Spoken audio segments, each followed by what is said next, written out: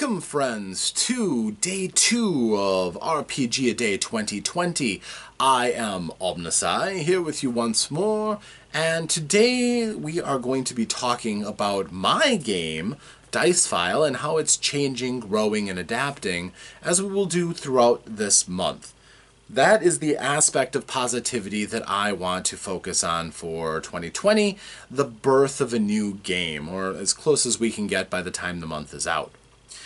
A lot of time since 2014, when I first conceptualized the initial elements of Dicephile, a lot of time has changed, and I haven't spent every waking moment working on it. This is a passion project, but the passion smolders from time to time. It's never been completely gone, but I have been dispirited from time to time when I've seen other similar systems that I have learned exist that are similar, and that sometimes strikes a blow. For instance, when I encountered the mechanics for Savage World, finding out that they use a similar dice value system for their attributes and skills, similar to mine. That was kind of a little bit of a blow, but honestly, my system is still more than different enough than anything I've seen that it can stand on its own. So, today the topic is change. And quite honestly, change in my mind is good. It fits along with evolution. An idea that comes out rarely is perfect out of the gates. And if you have been developing your idea and it hasn't changed since you first conceptualized it, it means one of two things. It could be that it's very, very, very, very simple, to the point there's really nothing left to add or take away, which is possible, certainly. But if you're talking about something like a system of mechanics for a game, it possibly means that you haven't been critical enough and really taken a good long look at its strengths and weaknesses to figure out, what exactly works and what doesn't. Now, in my case, with my Dicephile game, I've had a number of years, and then I've taken a rest and come back and looked at it and saw the changes that I'd made and saw the system as it is, and in a couple of cases I stopped and went, no, that's just not going to work. Something about this just doesn't feel right. Now, a lot of times, for instance, I have been comfortable with saying, all right, if I have a character who has, for instance, an 8-sided die in skill, okay, and he is taking on a person who has a 6-sided die in skill. Statistically, the person with the 8-sided die in skill should have an advantage, but not an overwhelming advantage to the point that that person will always win. True, they have a 1 in 4 chance of having a number so high that it can't compare against the person with the 6-sided die in skill. Yes, that's true. But they also have a chance of rolling a 1 or a 2, which will almost always be beaten by the person rolling the 6-sided die. And that, to me, seemed fair and equitable. But then it also occurred to me that there's a number of systems and mechanics that I've seen in other games that I kind of wanted to bring along. For example, the idea of an all-out attack giving you a bonus if you were willing to really commit to it.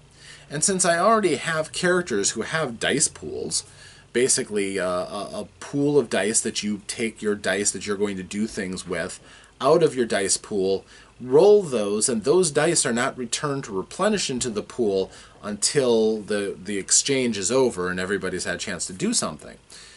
So in my mind, it was just, I'm going to do something, so I take one of the dice out of my dice pool and roll it, and somebody else can roll.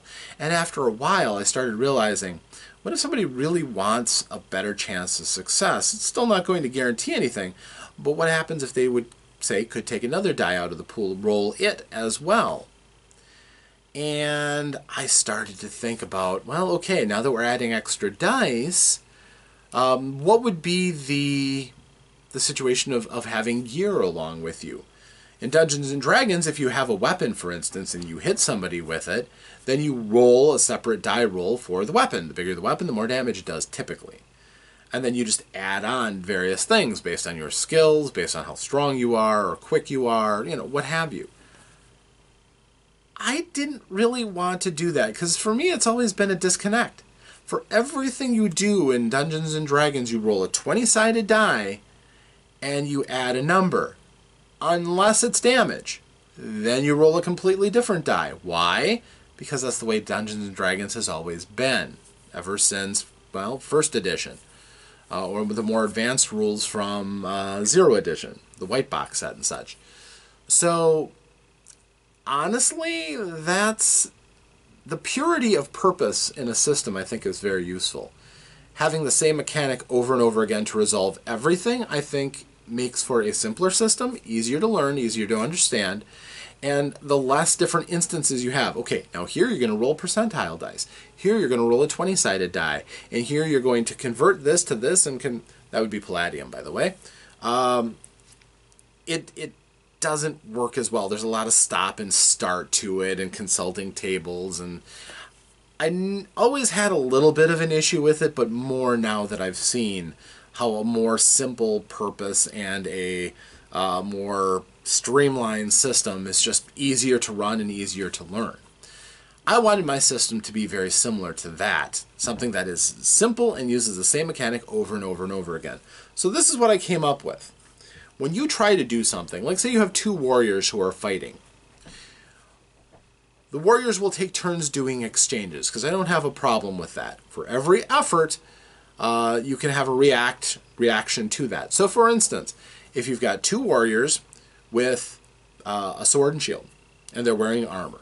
All right, so the warrior who is on the attack, the one who is first, and I have mechanics for initiative in this, the one who is first will attack. He will look at his dice pool, and he will decide, up to the level of his skill with the sword, what die he's going to select. He doesn't have to use the most powerful one.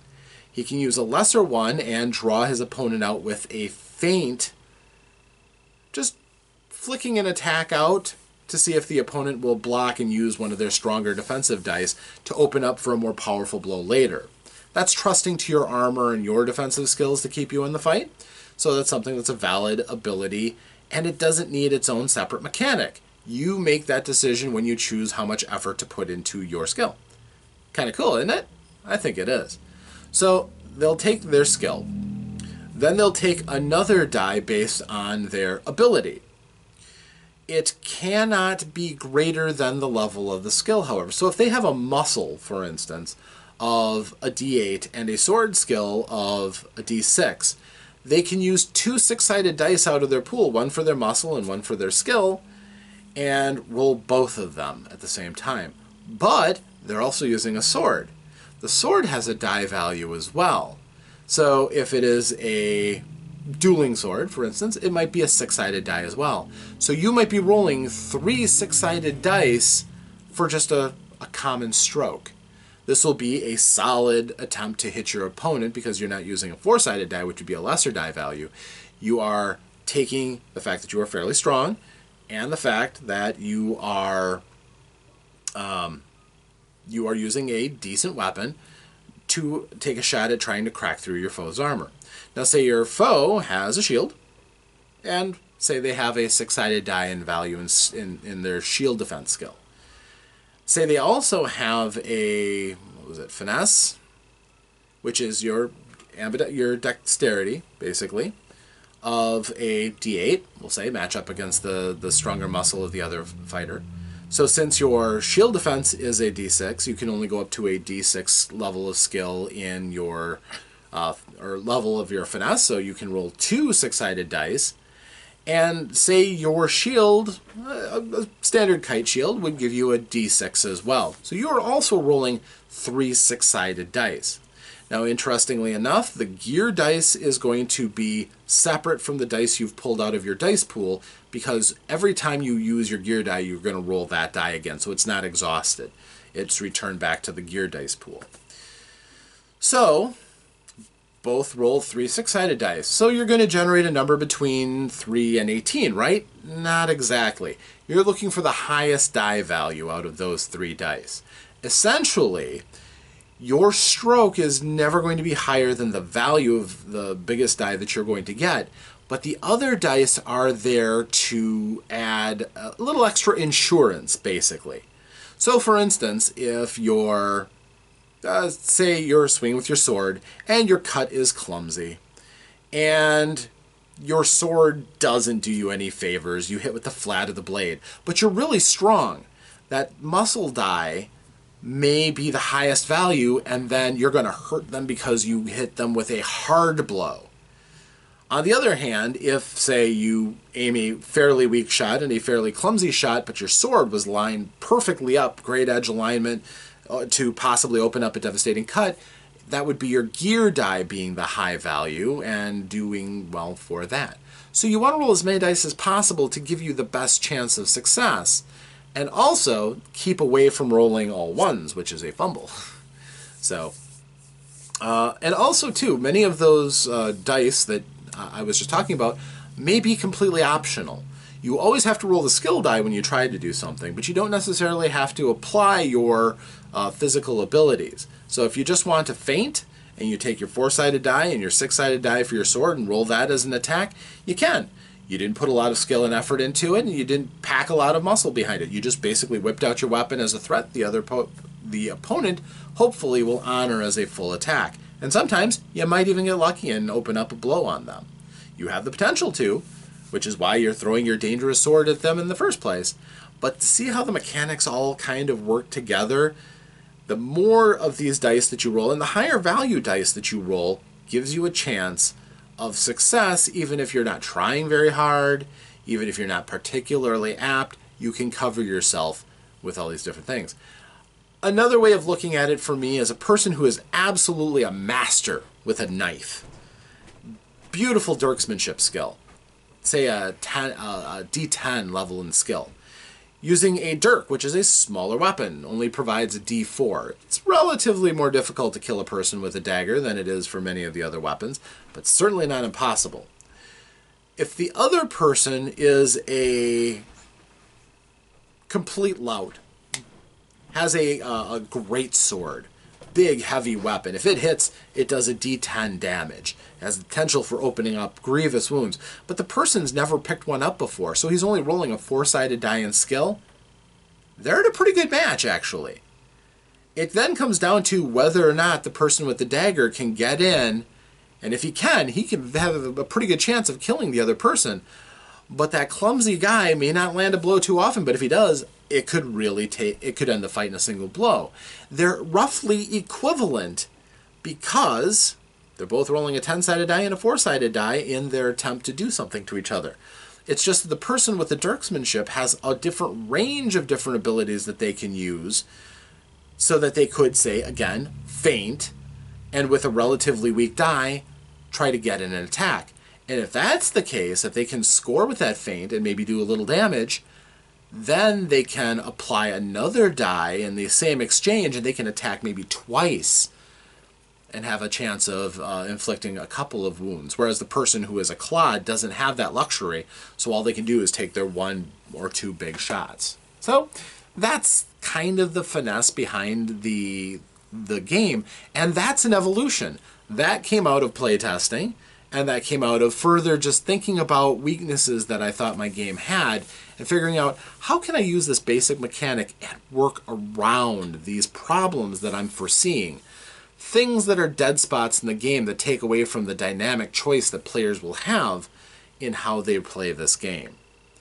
So, realistically, without change in one way, shape, or form, games are effectively doomed. They're doomed to get no better than what they were when they were first conceptualized. They have to evolve. And that's why when I see one person putting out a game, sometimes I can be a little bit leery, because maybe they got advice from other people, but maybe not. Maybe they just threw out an idea, and maybe it could have used some refinement of other voices. Sometimes not. Single people can come up with brilliant ideas.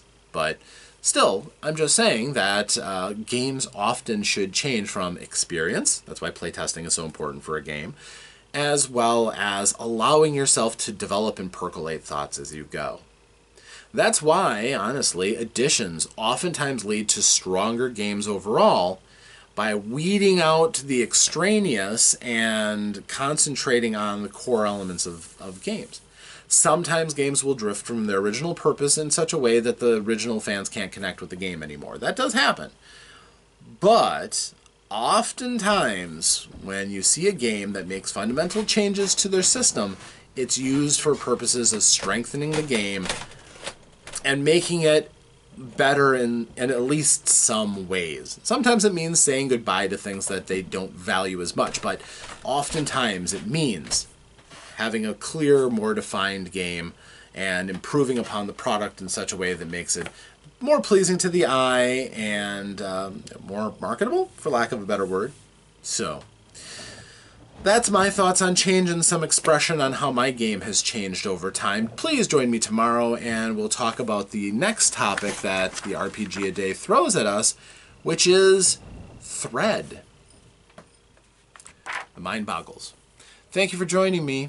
I'm OmnusI, and I look forward to seeing you next time here for RPGaDay 2020. Farewell.